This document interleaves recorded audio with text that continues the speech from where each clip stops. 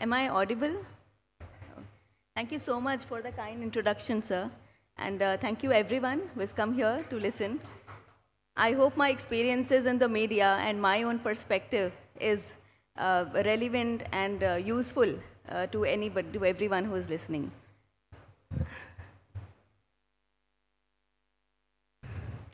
Okay, I think before I start my talk, maybe I can introduce myself a little. My name is Swathi Ghoyal Sharma. I'm from Delhi, from a city near Delhi. I have about 10 years of experience as a journalist. I started with, with national English dailies like Hindustan Times and Times of India. And currently I work for Swarajya. Some time ago, I also started like a welfare organization to help the victims on whom I write about. And I don't know how many people here are on social media, but if you've heard of this handle called Gems of Bollywood, that's also co-run by me, where we call out the propaganda in Bollywood. To tell the story of how media changed, I'll share my own view on how I saw the media change and my own perspectives, how it changed. In 2014, I was in Mumbai. I just started out as a reporter in that city, a city completely new to me. So there was a case there that was published in a national English daily, in a leading English daily, on the front page. It said that a woman was denied housing, was denied a place on rent because of her religion. The report had nothing except the girl saying that the broker, he denied her the place because he did not like her religion. Her name was Misbah Qadri.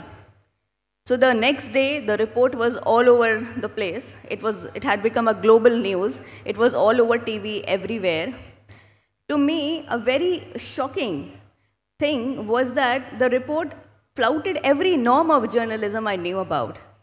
You did not, like, we are not supposed to write a story based only on statement given by a person without any police complaint or without the perspective of another person, of whoever she's alleging against. So I went, because I was in Mumbai, I visited the residential society in which it was claimed that she was denied a housing. And to my utter surprise, I found that there were, in fact, a lot of families of her religion living in that society. And in fact, she had been denied housing because she was not ready to pay the brokerage. So basically, the broker had given a complaint to police against her a month ago that she was illegally, staying in the place without due paperwork. So that was the story. Basically, this whole claim of being denied housing because of my religion was all a lie. So I published that report. It published in Hindustan Times.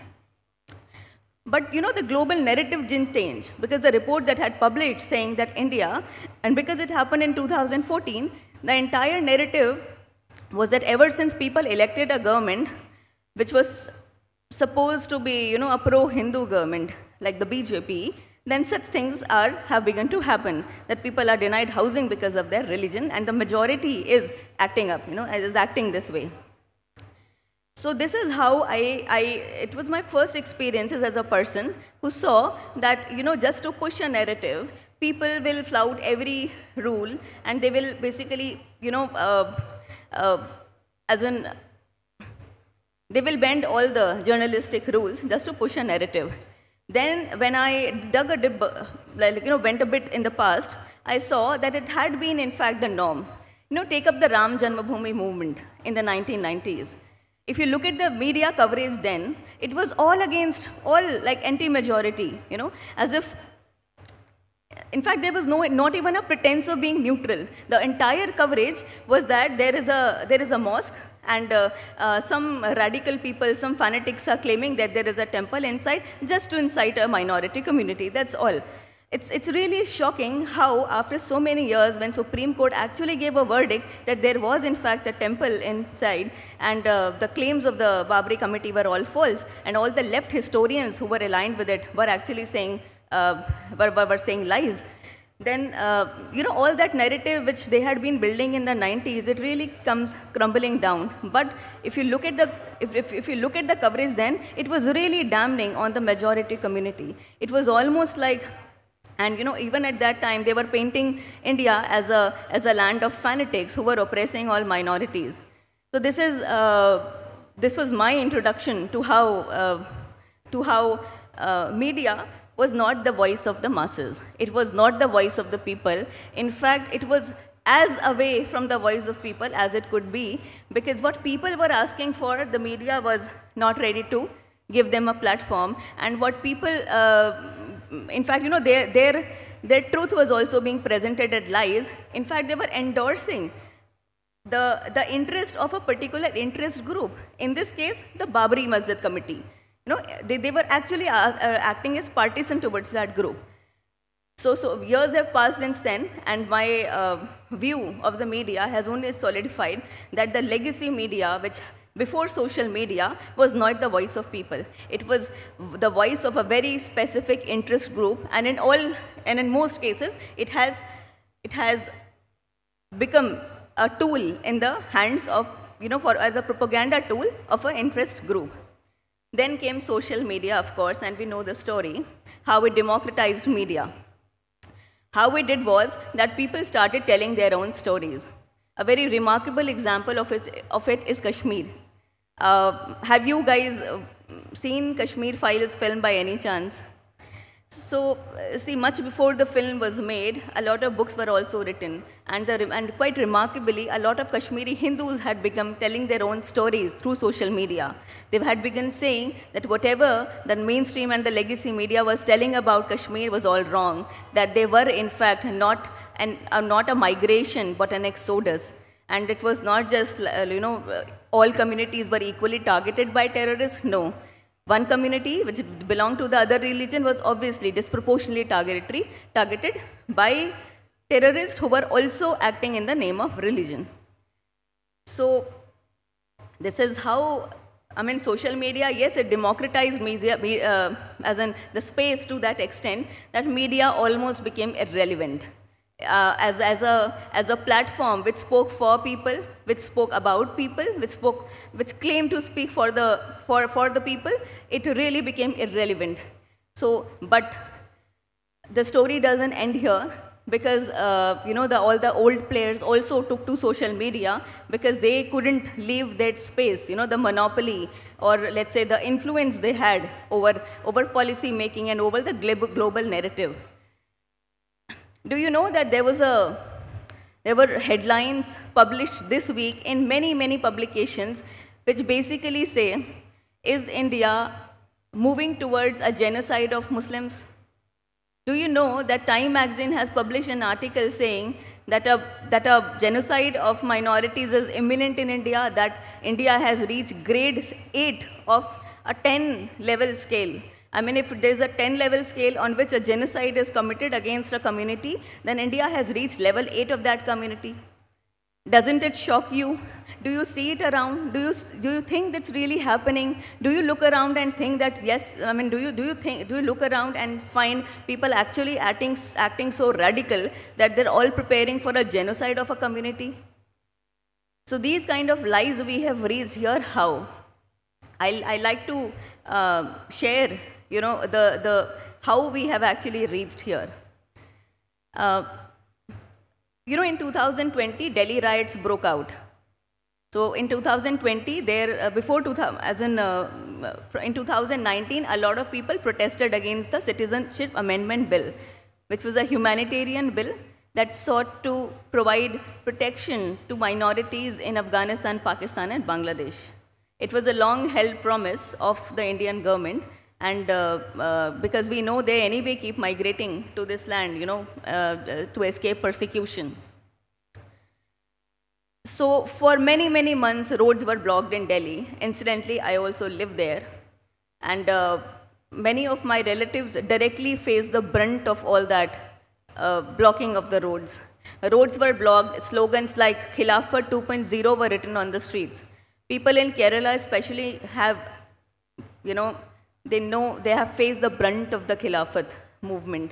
Not our generation, not your generation, but people have. And the whole Mopla rebellion, it was a part of it. It was a very dark chapter in the history of this state as well. Such slogans were written on the walls and threatening slogans too. At one point of time, they also wanted independence not from India, but also from the majority of the community, and they said that much. So all this was playing out in the national capital city, and the entire media, all the media that has global contacts, they were just acting as PR persons of that movement. They were projecting every celebrity, every film celebrity who visited those events as a revolutionary. They presented every student from a university who gave speech there as a great student leader. They presented those people who blocked the street without, in fact, even knowing, what they were really protesting against, as some sort of really woke citizens, very like alive citizens in a country of dead people. Something like that. That's how it was all presented. And when all those, because obviously that led to animosity, animosities in the area, and especially between the two groups, the largest minority and the majority community. Or also because the media was constantly doing things that was teasing, the people who were not protesting against CAA. People who were protesting in favor of CAA, they were really vilified. So all that led to 3-day rioting in Delhi. More than 200 people were injured, more than 50 people were killed. This is the official figure. I happened to be on the site, on that riot side, on the very day a policeman was killed and an intelligence officer was lynched by a mob. So it so happened that a relative of mine lives in that area, and he got a WhatsApp video from one of his groups, a local group. It showed a man being lynched. The man was named Vinod Kashyap, and in the video, one could hear that he was a resident of this particular colony, and he had been killed because his bike had a sticker called Jai Shri Ram. And there was a mob also visible in that video. I tracked down the street with the help of my relative, and the very next day, I got the video at 11 p.m. because it had happened an hour earlier. Okay, the incident happened at 10 p.m. and I got the video at 11 p.m. And in the morning, I reached the venue, which was quite 1.5 hours away from my home, at 8 a.m. What I saw, I had never seen something like that in life. There was not a soul on the streets. There was just CRPF, police, the security personnel patrolling the streets. And everybody was locked inside their houses. The streets were so empty, it was impossible, because that district also happens to be the most populous district in the entire country. So that place was like desolate. And on top of it, 2 or 3 buildings were burning. They were all turning to ash as I was walking across.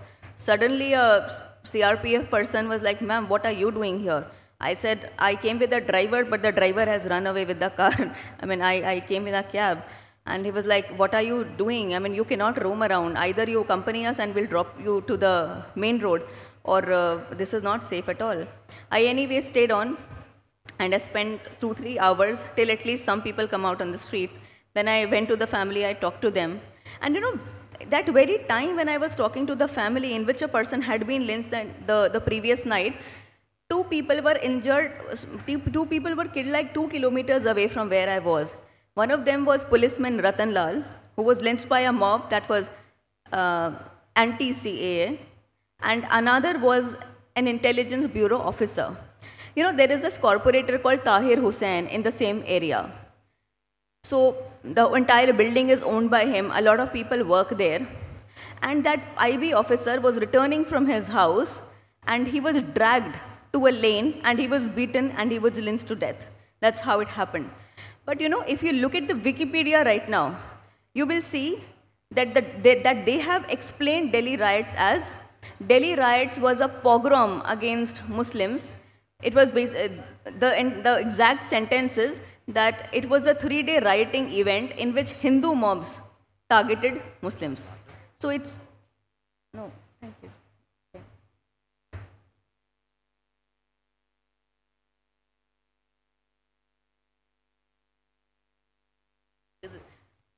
I'm not used to this hot climate. Actually, it's as hot as in Delhi, just that it's a little more humid. I know I'm sweating like anything. Anyway, back to the story.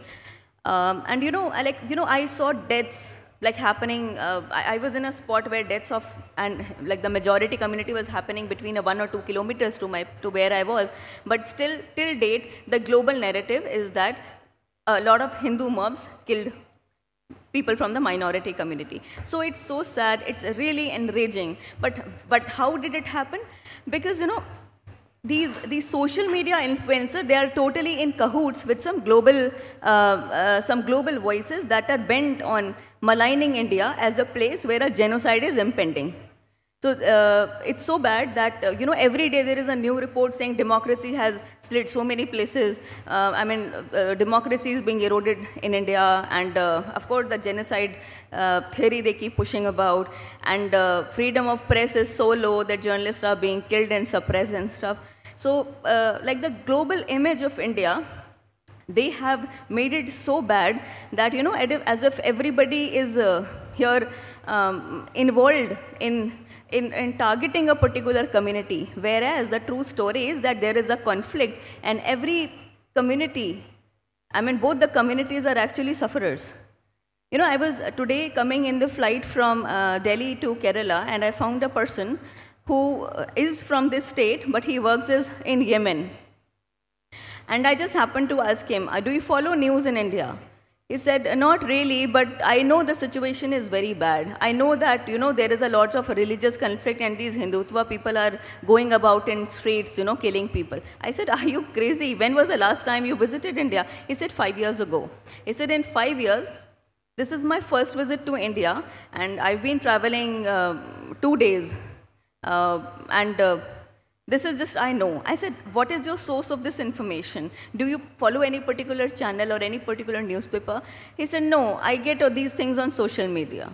So this is how he's consuming his news, and this is how a global narrative is being painted. Like as we talk here, as we sit here, as we go about doing our jobs, really, like a lot of big section of the global media is full of these,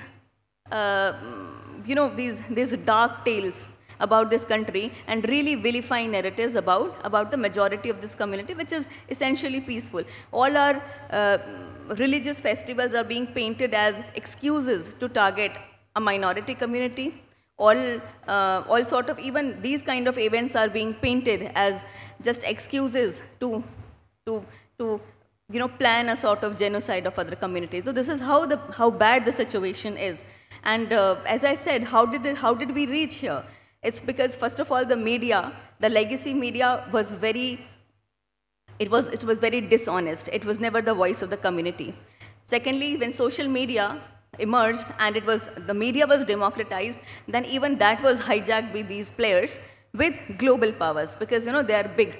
And have you seen something? I don't know how many people are on social media, but let's say if a case comes up, or if somebody like a very stray episode in any part of the country, let's say some cow smuggler was going in the night and some villagers beat him up.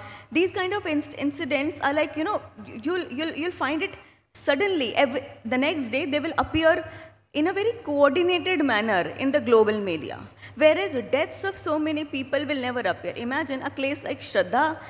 I don't know how many people have heard, but have you heard of Shraddha Volkar, a girl from Maharashtra who was killed by her live-in boyfriend Aftab? This case never made it to global media, despite so much outrage in India about it, because it was part of a pattern. But a very small case, of, let's say, a smuggler being beaten, that makes it to global media in no time. And not just it makes it to the global media, but it also becomes another entry, another let's say, addition to this, to this whole narrative that there is a genocide going on. So I feel that's a very scary picture, because these things have implications. Because this is actually a form of anarchy. So what is happening right now in India is, because some old legacy media has lost its space and lost its position as as somebody who had monopoly on information, they have now become, it seems like they are pushing anarchy. And you see it everywhere. Anywhere there is an event, like if they have to protest against CAA, then it will be turned into an event, where is basically a whole coordinated event to bring down the government. If there is a farmer protest going on, you will see a picture of Bhindranwale being put up, who was an out-and-out Khalistani propagandist. And when whistleblowers on social media, they point it out, then those people are vilified as with very bad labels like, Godi media, or words fascist. This is a new term. No, not actually a new term. This has been in place quite a while for Hindu nationalists. But this is how every voice that is speaking against anarchy is being subdued, is being vilified, and is being silenced. So what we have to really check out against is this growing design for anarchy in this country.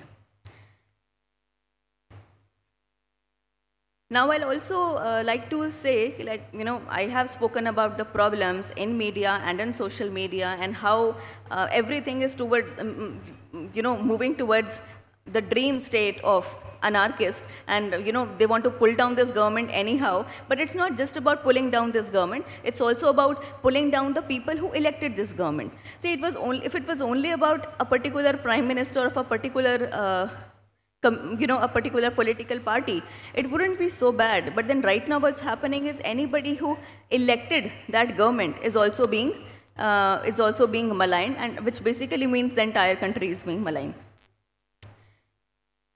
What I have seen in media is like right now it's a site of gang war.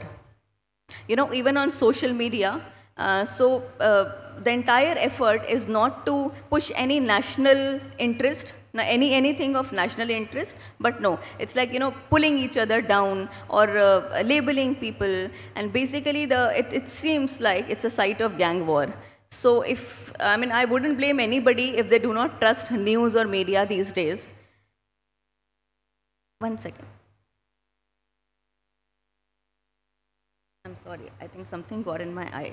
One second.